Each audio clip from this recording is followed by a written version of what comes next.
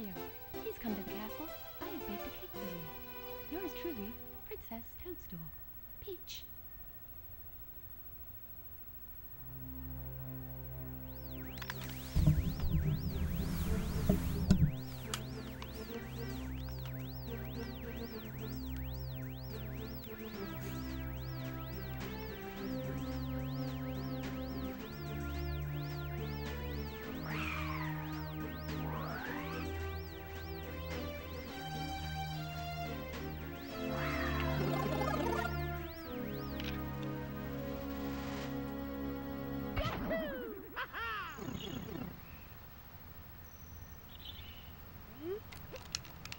What is up, YouTube?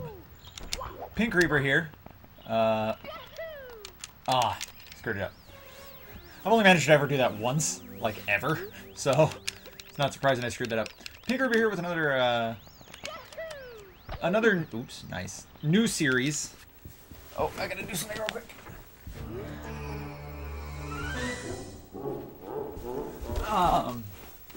Which I'm going to be referring to as Shotgun Let's Plays. With the first one here, Super Mario 64.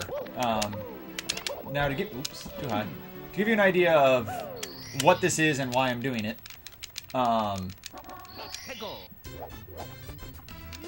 had this idea the other day, where Jenny's Let's Play of, wow, this is going really poorly. Jenny's Let's Play of Paper Mario 64, Paper Mario the 1000-Year Door. That's another one I'm not actually good at. It's taken a really long time. Like a really long time. So I had this idea where I was like, wouldn't it be funny if while Jenny is doing that playthrough, I did a bunch of other playthroughs of a bunch of other different games, just to see how many games I could beat before Jenny can manage to beat Paper Mario the 1000-Year Door. So I came up with this idea of what I'm doing right now, Shotgun Let's Plays, where, oh wait. I just entered the wrong one, shit.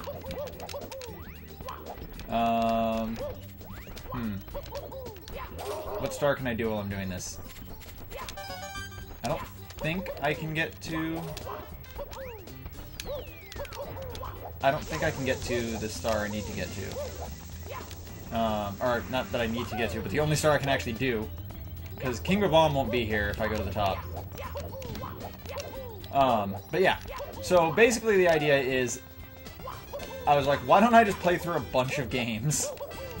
Games that I wouldn't normally Let's Play otherwise, like, I love this game, but I wouldn't, like, it's not a game I would consider Let's Playing normally because, one, it's just, there's a ton of people who've done them. Two, I'm not super good at this game. Oh, he is here. I didn't think he'd be here.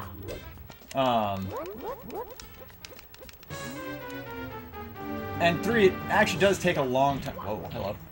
It actually does take a very long time to beat this game and to do 100%, and there's a lot of stars I really don't like doing in this game. But what if I just, you know, played it really fast without really explaining anything that I'm doing? Oh my god. It has been a very long time since I've played this game. Without really explaining anything I'm doing, and just getting to the end as quickly as possible. No, don't grab me. Don't grab me, Bob-omb. So that's what this is going to be. This is not going to be like an informative Let's Play. This is not going to be a 100% completion Let's Play. It is going to be a, let's just beat the game really quickly. Or at least as quickly as I'm able to do Let's Play. And when I'm done with that, I'm going to just immediately grab another game and start doing that one after it. Parts are going to be about 30 minutes long, because that's about how long each part of 1000-Year Door has been. And once I reach the credits, I'm done. It doesn't matter if there should, in theory, be stuff after that. Please talk to me. it doesn't matter if there's things I haven't done. And once I've reached the credits, I'm done. And I will move on to the next game. You might see some games I've already Let's Played before. Like, I kind of want to do the Mega Man X games again, because I really like Mega Man X.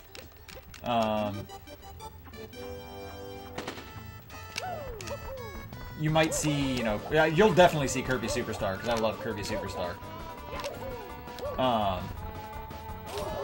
Damn it. Chomp. Why you gotta be like that? But you'll also definitely see new stuff like this. Obviously, I haven't done Super Mario 64. I haven't actually done any of the 3D Mario games, with the exception of Mario 3D World with Dee Dee, which I don't even really count. Well, I kind of count. That game's so weird. Oh wait, is it this side? It's that side.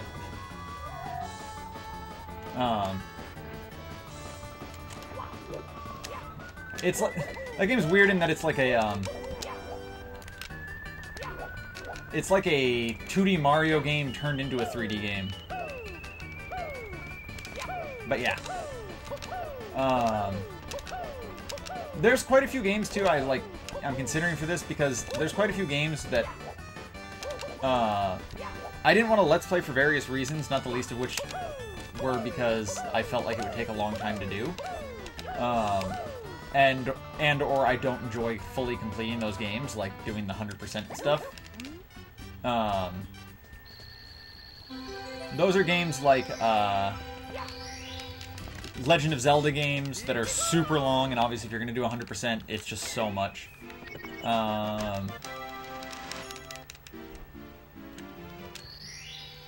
Yeah, I got it. I can open the door if I want to. A game like this, Super Mario 64. What else is there? I don't know. I'm having a hard time thinking and playing at the same time. Mostly because I'm bad at this game. And I'm sure there's people who are thinking like, but Pink Reaper, this isn't fair. Oops, overshot that by a bit. Jenny's game is super long in an RPG, and you're picking a bunch of super short games that, like, you could definitely beat really quickly, really easily. Like, how is that fair? And the answer is, it's not, and I don't care.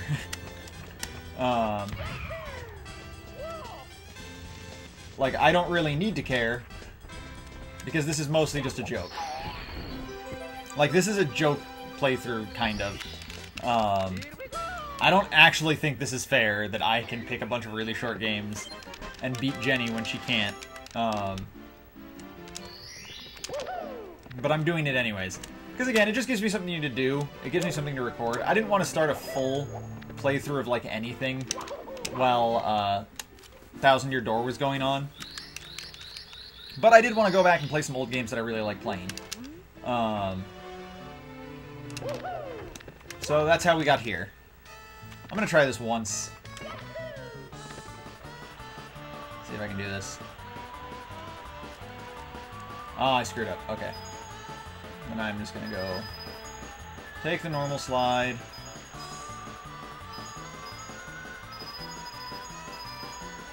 Take a really long time to do this.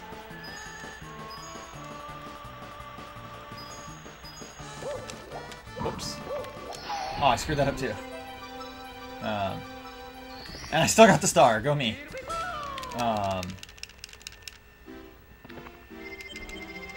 But yeah. So this is just, you know, this is just sort of a for me, for fun kind of thing. Whoops.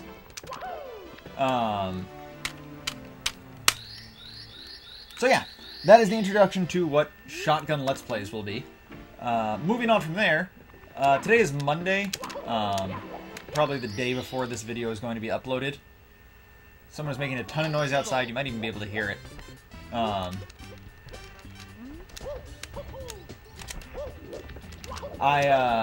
This is a week after I got back from Vegas for Evo. Oh, I fucked that up. I came back Monday of last week, even though Evo obviously ended on Sunday. I came back really early on Monday. It's also been a week since I had a day off, since that was my last day off.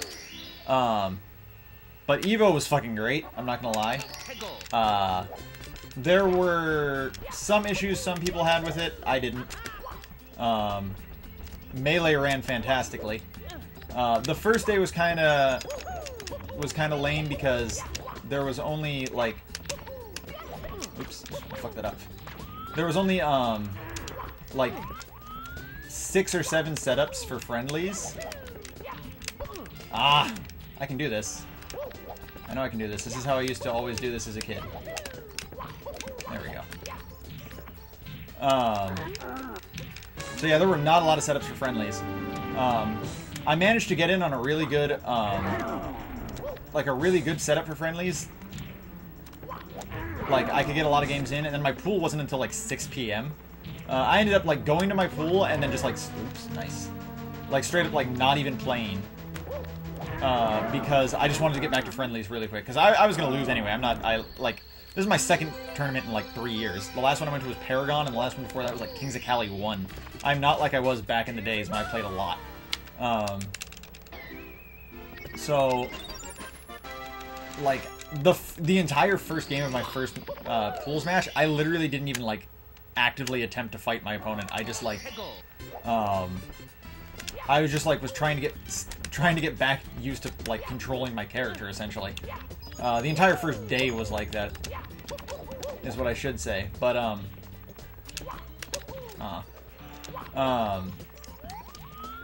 the second day was fantastic though.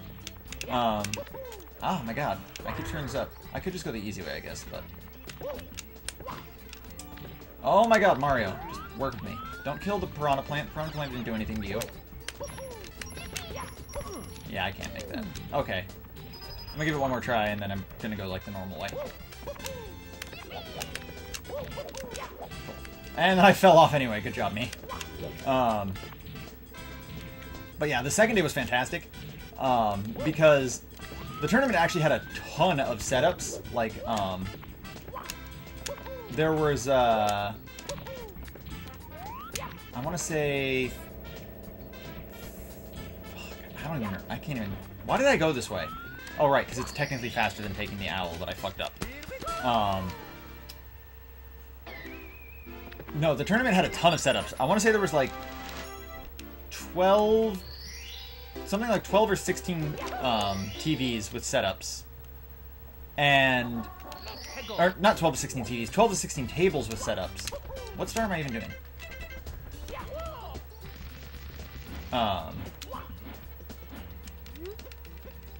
And...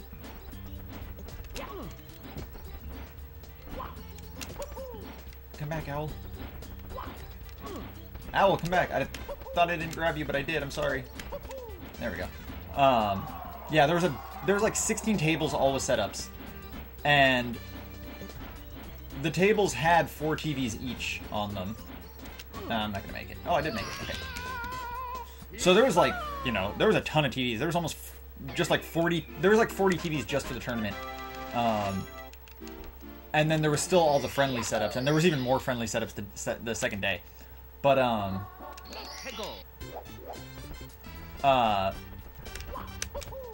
the important thing was that on day 2, it was just top 32 for Melee. So, almost all of those games happened on stream, like on the main stage. And because of that, all of the tournament setups were now open for friendlies. So it was super, and not only that, please talk to me. Not only that, a ton of people just really wanted to watch the tournament matches happening. So there was not a, like, easily half the people who would have been playing friendlies just weren't playing friendlies. And because of that, it made it really easy to get on friendly setups. And I got to play friendlies basically all of day 2, which was great. Do I risk it? I risked it, and it worked. I ended up actually playing like solo Pikachu the entire day too, because I'm a madman. I don't know. I just decided, like, Pikachu was who I was gonna play. And I did really well. I played a lot of, like, really young new players, which is really what helped me. Players who should have easily been able to beat me because they were definitely better than me. But who didn't because I had way more experience than them. It's sort of a weird thing. It's sort of a weird thing for me playing, like, new players. Because nowadays, new players in Smash, they're like all super technical. Like, every person who plays Smash, like, everyone who gets into Smash now is all about, like, grinding the shit out of tech skill. And that's not me. I'm not a technical player. Like, I have basic tech skill down, but the technical stuff, I do not.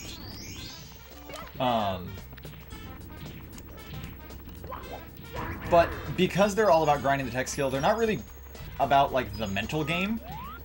It was really easy to condition new... It's really easy to condition new players to be, like, afraid of options. So that's all I really had to do. I had to go for, like, easy gimps. And just make them oh, shit. Am I dead? I'm dead, aren't I? I'm dead. What a good waste of my time.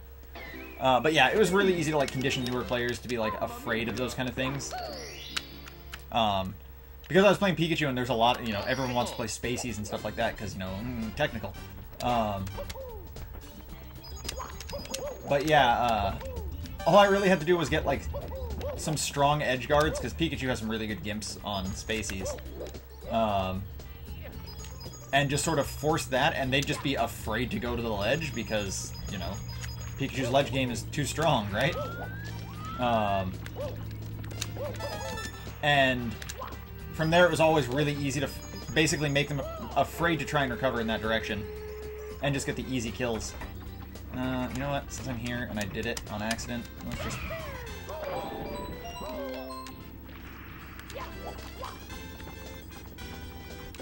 I wasn't gonna go for the star, but I fell into the cannon anyway, so screw it.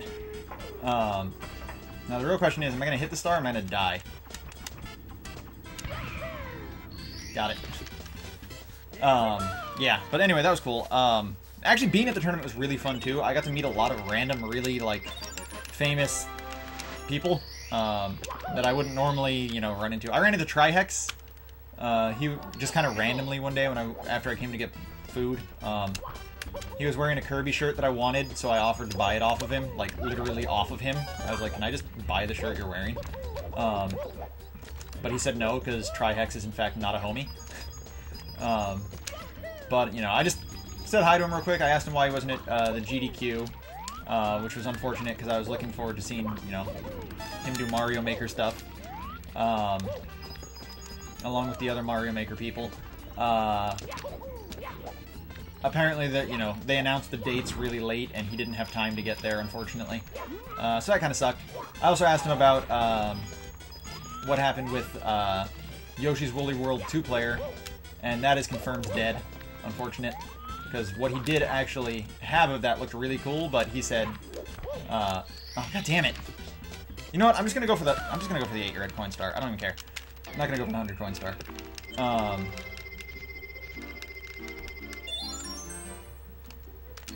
But yeah, he said, you know, he just hates playing that game. And while the two-player stuff does, you know, is interesting, it is cool looking and all that stuff. It would require him to basically route out the entire game single player so that he can understand how the routes work. And then it would require him to play through it, you know, even more so he could route out two-player, and he just, like, didn't want to. So that's confirmed for dead, which is unfortunate. I got to meet Flo, Marn, PR Balrog, and Justin Wong, because they just happened to be sitting at a table in front of me while I was eating. I just, you know, I said hi. I said hi because, mostly I just wanted to tell Flo how much I loved I love his videos of him playing through ridiculous games like I Want to Be the Guy and stuff like that. Because those videos are amazing if you've never seen him. You should look him up. But, I just said hi to everyone who was there because, they're all cool people. And then right after that, again, I didn't stop and chat or anything like that because I don't know these people on a personal level. I just wanted to stop and say hi real quick and tell Flo how much I love his stuff. Right after that, I sat down to eat, and right in front of me was this pair of just random FGC people who saw that table and were like, OMG, like, this is the most amazing table of players ever. And one guy's like, dude, go up and say hi to them. And the other guy's like, no, like, are you joking? What if they get angry? Or what if, like, I embarrass myself or something like that? And that was a really weird moment for me. Really? Again? Having some difficulties here, aren't I? But yeah, that was a really weird moment for me. Let me get this crushed. No, no. Because it's like, why would you not just, like, walk up and say hi? Like, what's so wrong? What's so weird about that? Like, you're just all people at a tournament. They're normal people. It's not like they were having matches or anything like that. They were just kind of chilling. But yeah, I got to meet them. I got to meet Jaywitz. That was even weirder. That was even more random. I was just standing at a random pool, watching two random people play. Like, not even anyone famous. Not even like Armada or Mewtwo King or anything like that. Just random people. And standing right next to me, literally just right to my right side, is a guy who looks suspiciously like Jaywitz. And I was like, nah, that can't be Jaywitz. Why would Jaywitz even be here? Like, what does Jaywitz, like... Nothing about Jaywitz content has anything to do with, like, FGC or anything like that. So it's like, there's no reason for Jaywitz to be here. Jaywitz isn't here. So I just asked him, like, are you Jaywitz? Because you look like Jaywitz. He's like, yeah, that's me. So that was cool. I mostly just told him how great his verse at the during the Pokemon Cypher was, because it was, in fact, the best. And if you haven't heard the Pokemon Cypher, go look it up. Pokemon Cypher 2013, I think it was, that had all of the people on it. It's like a ton of PokeTubers. And Jaywitz has best verse. Because he ends it on held item knocked off, mic dropped. And that line is just flames. I wonder if I can still make this jump. I don't even know where I'm going. No, I'm not going to be able to make the time that I need for the next star. Okay, I'm really bad at this. Forgive me if I fail this, guys, but I'm really bad at wing cap flight. But yeah, I got to, so that was cool. I was sad Kevin wasn't there. Kevin PPMD. Because, you know, I love hanging out with Kevin. He's cool as shit. Let's see if I can do this.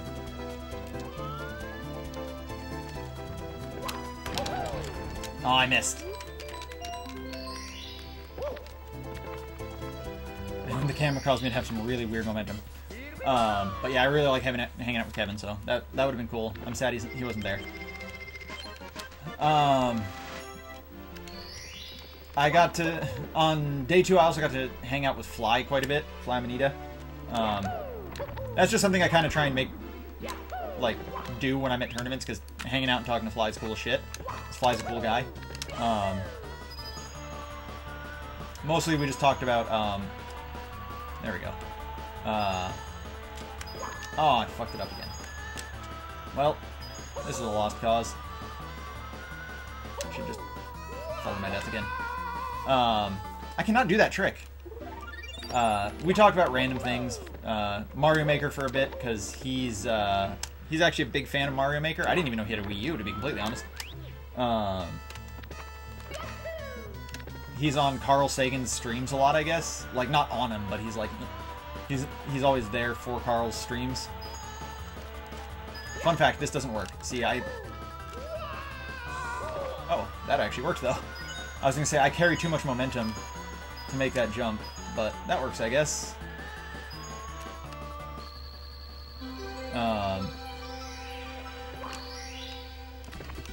So yeah, we talked about that. And going back to those two guys who were like, OMG, you know, fighting game gods. It was really weird for me, like, being at this tournament and having everyone talk about, like, big name smashers like they're super important people. And I was telling this to Fly, because both me and Fly have been part of the Smash community for a really long time. Fly even longer than me. I started playing in, like, 2007. Fly was even, like, before that.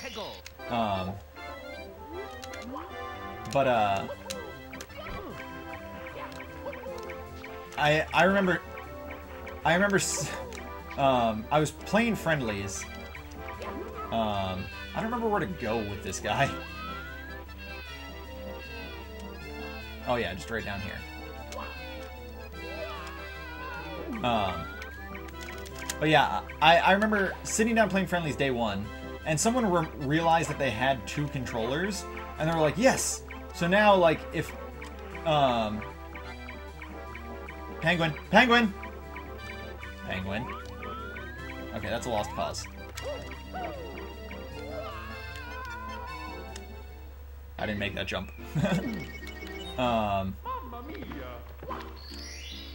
But yeah, he's like, cool, now someone who walks by that I want to get a signature from, I can just pull out my other controller and keep this one plugged in. And I was like, who do you even want to get your controller signed by? Like, why do you even want to get your controller signed by anyone? Like, is there really anyone worth having your controller signed by? Honestly, like, oh, well, I dropped that penguin again.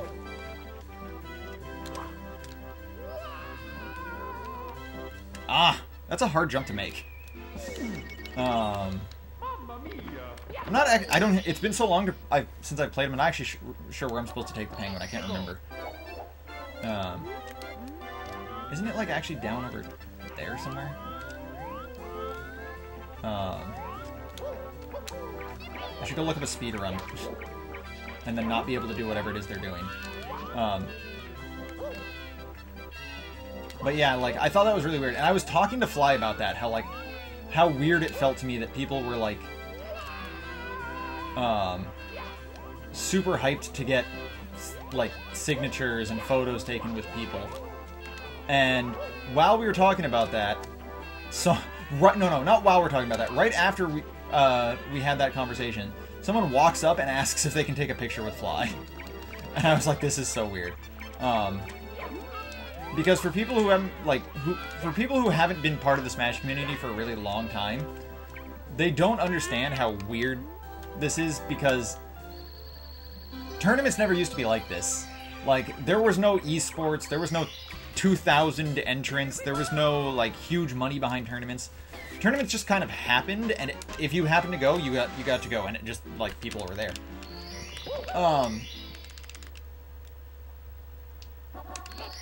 I don't even know what... I actually don't even know what Star Slip Slide in a way is.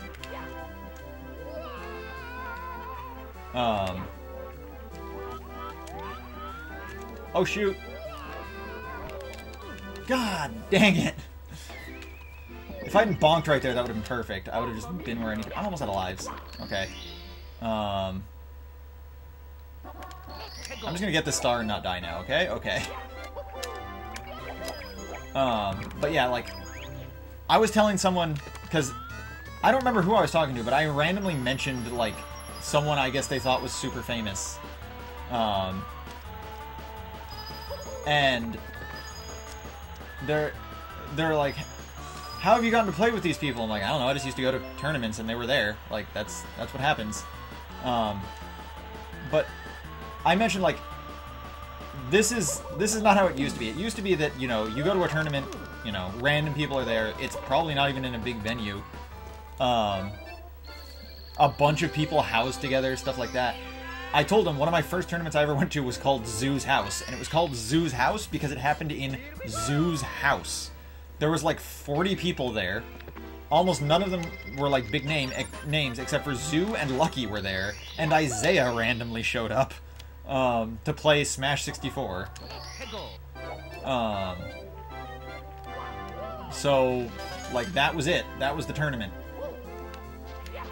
And that was just a thing that used to happen. Like, I went to... which tournament was it? Mango Juice? Yeah, I think it was Mango Juice. I did that wrong. Oh, I missed. Okay, oh, I'm dead. Yeah, I went to Mango Juice, and I housed with Larry, Lur, Lovage, Replicate, and Hugo. Hugs. Because the house I happened to be staying at was Replicate's house, and that's just where everyone was staying. I went to Pat's house, which was a tournament, but I also after that went to Pat's house.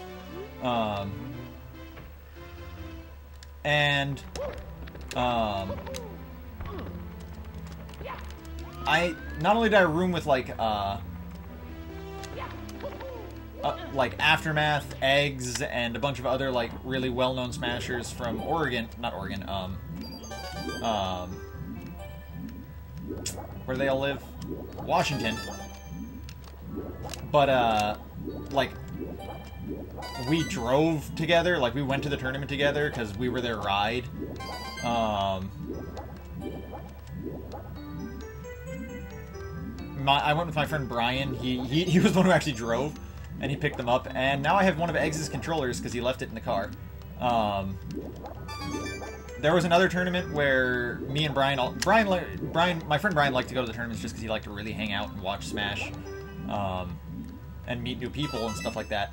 There was another tournament where we picked up, who was it? Vector Man, Axe, and someone else from Arizona, from the airport, and we housed with them along with a bunch of other people, like DJ Nintendo, Zoo. I don't remember what tournament this was. God, what tournament was that?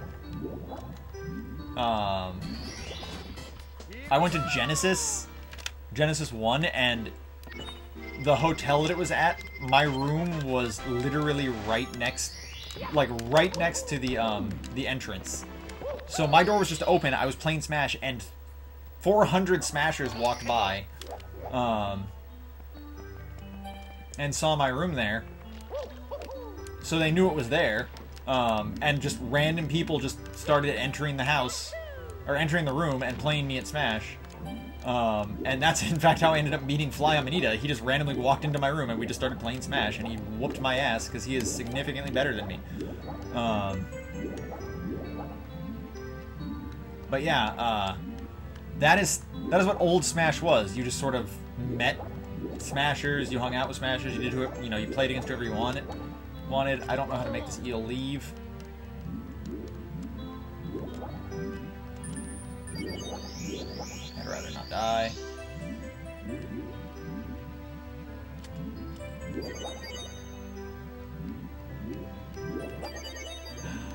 Delicious.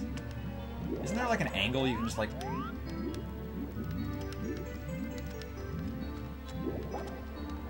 Well, there is. I wasn't wrong. Okay. Let's go over here and get this star, because... somewhere in between this part and the next part, I'm going to figure out how to just swim through that wall, because it's easier than me trying to figure out... I was going to try and make them all fall without getting hit. It's easier than me trying to remember which one is the... Oh god, I don't remember what this one is either. Is it this? This? This? This?